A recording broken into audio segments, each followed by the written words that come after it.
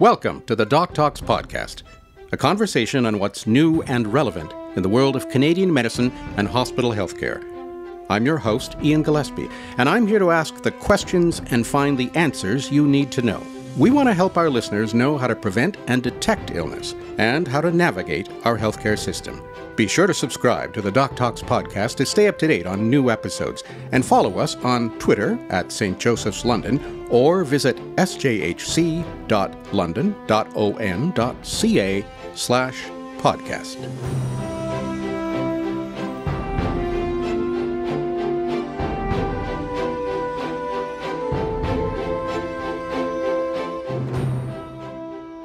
Hello, I'm Ian Gillespie. Welcome to the DocTalks Podcast, brought to you by St. Joseph's Healthcare London. Some of us likely remember a time when booking a yearly checkup with our family doctor was just part of trying to stay healthy. But is that common now? Has it changed? Is it something that people who don't have a family doctor, a number that's rising in Ontario, need to be concerned about? Today, we're going to try to find out some of those answers by talking with Dr. Laura Lyons, a family physician at St. Joseph's Family Medical and Dental Centre, where she provides comprehensive care to patients at every stage of life. Dr. Lyons is an associate professor at the Schulich School of Medicine and Dentistry at Western University, and in 2021, she was one of 7 physicians in the province named Regional Family Physician of the Year by the Ontario College of Family Physicians. Dr. Lyons, thanks for joining us today. Hi, I'm happy to be here. So let's start with, this is something I don't think I was even aware of this, but as I said in the intro, a lot of us of a certain age are used to going to a family doctor, if we have a family doctor, for an annual checkup, but that has changed. And tell me, correct me if I'm wrong, and maybe you can expand on this, but that dates back to a sort of a policy change about 10, 11 years ago. Is that right? Yes, it is. And actually, the research and the suggestion for this change was as far back as 1979. But it really, as you said, it has been an expectation in our society to have those yearly checkups. So it's taken a while for the message to really be shared with patients of changing the focus from that yearly checkup to more of a focus on wellness and health prevention. So I guess one of the questions is, does the average adult need a yearly checkup, or is this only in certain cases and because when you reach a certain age? What are the sort of guidelines for those who should be getting a yearly checkup? So we kind of have a patient-focused approach to this. So it depends on a number of things. And we do recommend that people have regular visits with their doctor to review preventative care guidelines. And so adults over the age of 50 don't need yearly checkups, but should be seeing their physicians every 2 to 3 years for some screening. But of course, there'll be those patients that have personal histories or family histories that put them at higher risk of either cancers, chronic disease. Also, we can't forget the importance of screening and supporting people through mental health, so that there are people in the population that will be seeing their doctors much more regularly on a more scheduled basis. And then those that, especially in those years, those young years of teenagers and young adults and adults up to 40, for a general rule, those patients probably will only see their doctors when they have specific concerns that they want addressed. Right.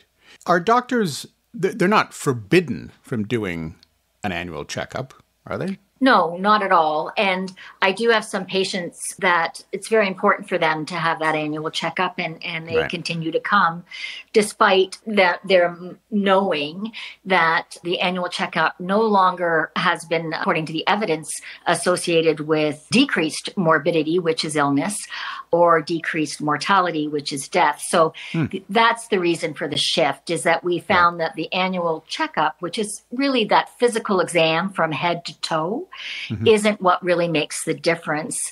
And that it's that counseling, it's looking at lifestyle, it's ensuring that people are getting screened with blood work and getting supported around about their personal history and their family history that makes a difference. Right.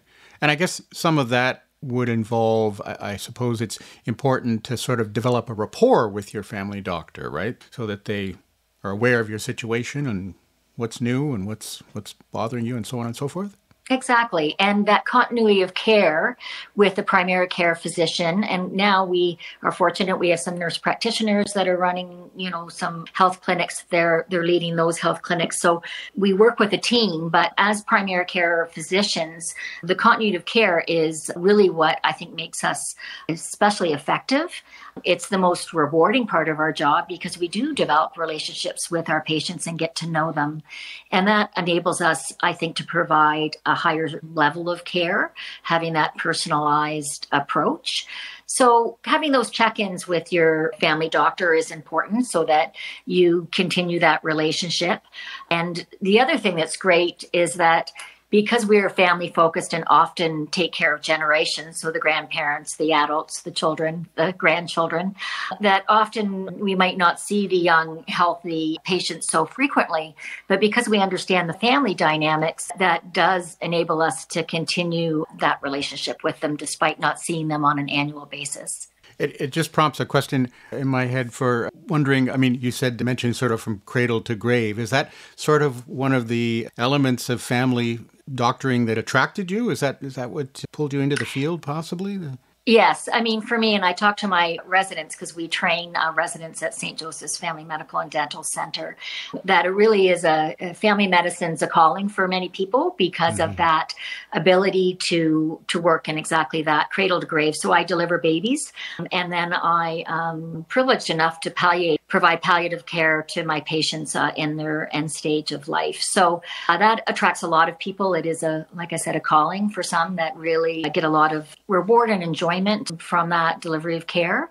Not all family doctors practice to that scope, but many of them do. And we need to, I guess, touch on the shortage of family doctors. And one of the things, of course, we've heard about a lot is that young medical school graduates what I've heard is they're often not attracted to family medicine. Is that the case still? Are we making some improvements there? Are we attracting more young doctors? So actually pre-pandemic, we had really great numbers in terms of recruiting medical students to family medicine. And we actually had a surge. We had a downturn and then we had a surge that came back, which was wonderful to see. The pandemic has shifted that. So this last year, our recruitment was down significantly. And it's something that we take very seriously because we do know there's a shortage. And we do want doctors to feel that family medicine is going to give them a balance of life. A lot of times the family physician lifestyle is what deters some young doctors. So helping support them and supporting our whole profession to ensure that we can deliver good care and that bringing teams in and working collaboratively with our professional colleagues, it gives a more robust system that can deliver primary care to our communities. I guess we should ask this question is what sort of advice or what do people do who may be listening who don't have a family doctor or we're at that stage now where I've experienced it myself where family doctors are often reaching the age of retirement and are leaving the workforce. What can you say to those who are without a family doctor or facing a future shortage of their doctor? Mm-hmm. I get a lot of requests. I had one yesterday, and it's almost daily where someone's saying, are you taking patients? Or do you know where I can find a family doctor? It is a concern. There is, for instance, in London, you go to the London Academy of Medicine. It's a website where they do list doctors that are accepting patients. The other source, like I said, is looking at maybe not the traditional model of having a family physician, but looking at community clinics and community health centers that do provide primary care with a number of professionals that work collaboratively. But unfortunately, there isn't enough primary care right now for everybody. And so we are relying a lot on walk-in clinics, but we are trying to expand through using our nurse practitioner colleagues, and our pharmacists are doing more now to help with treating ailments that are straightforward that they can do. And then they notify us family physicians if someone has one. So we're kind of bringing in a lot of different players. Paramedics are getting more involved in primary care. But we're also increasing our number of medical students in our programs. So the future is being planned to have more family doctors. But that of course, is down the road. Right. Okay. Earlier you talked about, in addition or to the yearly physical, that it's important to get screened for certain conditions or cancers or I suppose genetic conditions. So I guess is that the onus is on the patient to sort of be aware of family history, or how does that play out? Yeah, so usually if someone does have a family history, they will be the one to initiate the screening. If we're aware of it in our office, we're sitting with that patient in front of us, then that will trigger us that this patient does need more screening and a different approach to their preventative health. But we screen for cervical cancer, and that's done at 25. So letters are sent out by Cancer Care Ontario to people that need their cancer screening. The same goes for mammograms that start at 50 years of age, and colon cancer screening begins at 50. So there is kind of a process to get people into that screening stream. But if people do have a family history that requires additional surveillance, then we kind of work jointly. And also, some people, if a family member has identified to have a high genetic risk, then often that's a notice to let other family members come in and get testing done. There is also an upper limit. So for PAPs, it's 70, and for mammograms, it's 75. And for colon cancer screening, we get into concerns around doing colonoscopies when people are older because of there's increased risks in the procedure. So then we look at that picture, and often we will not do colonoscopies even beyond 75 or 80 at this point unless people are very high risk. Right. So is it important for certain patients to advocate for an appointment? Is that needed sometimes? Or, I suppose, I know my doctor has a huge roster and is very busy. Maybe there's a reluctance there to book in. Is that a skill? Is that something that people need to do? Well, that's a good question, because often there is a wait time to see a family doctor. What happens in my practice, and I think many practices, is that we have some same day appointments.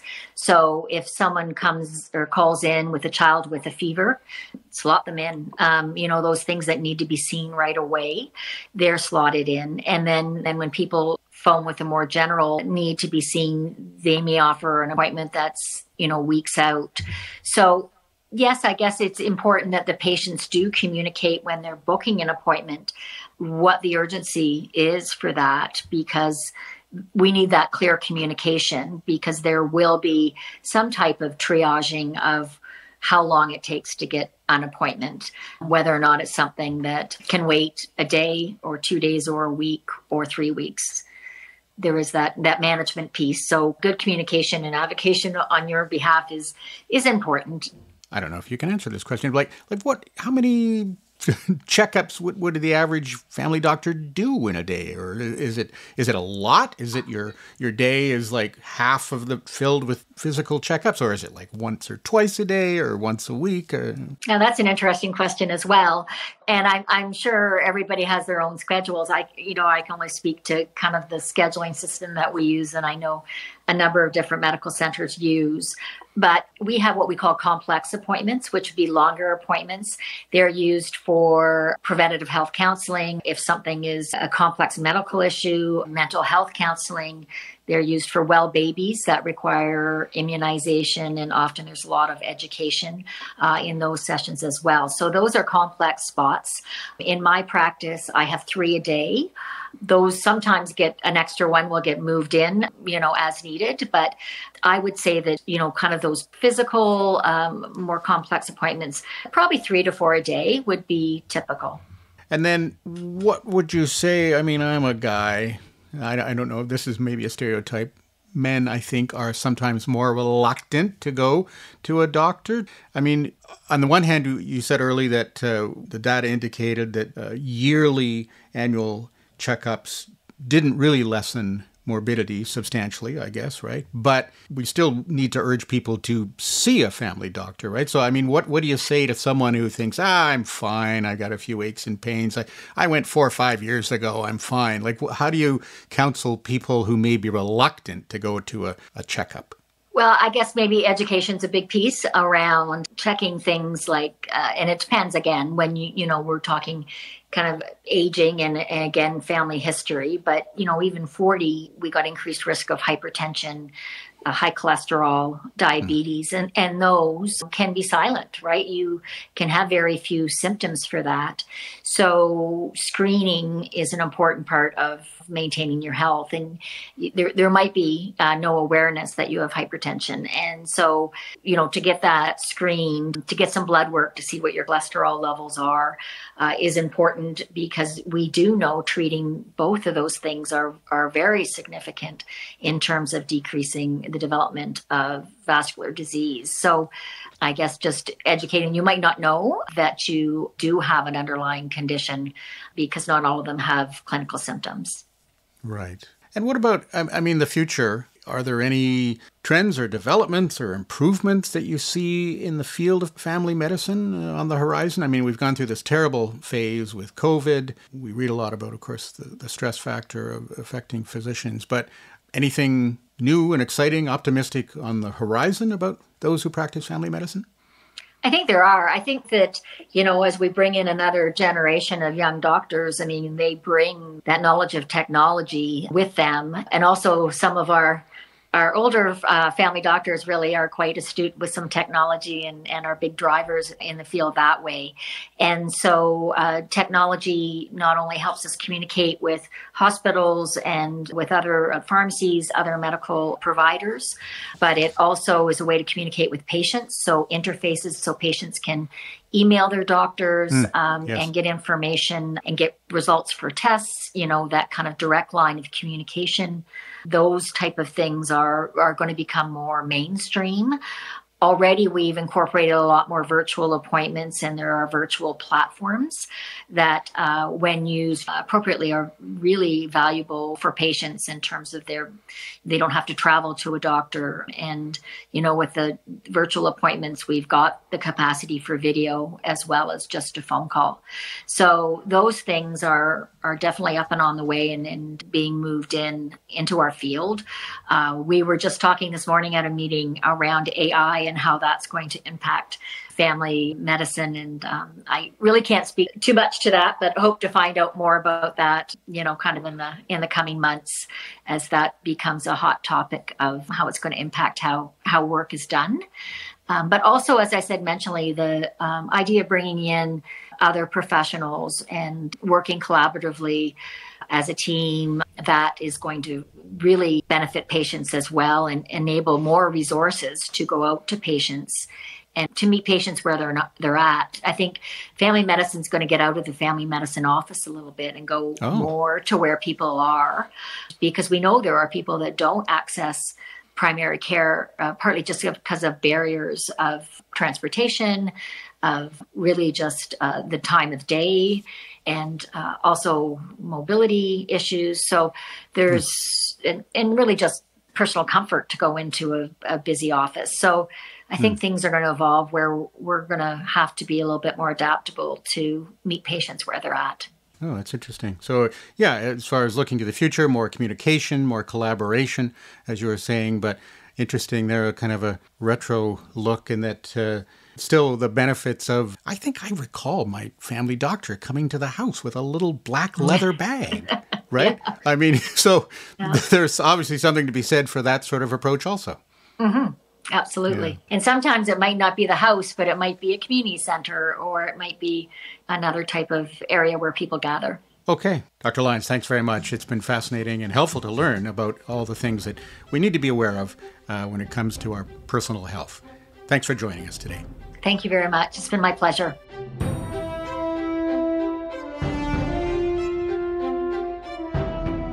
That's it for this episode of the DocTalks Podcast. Thanks for joining us. And join us next time when we'll continue our conversation on what's new and relevant in the world of Canadian medicine and hospital healthcare. Be sure to subscribe and follow us on Facebook and Twitter at St. Joseph's London, or visit sjhc.london.on.ca/podcast. Until then, stay healthy.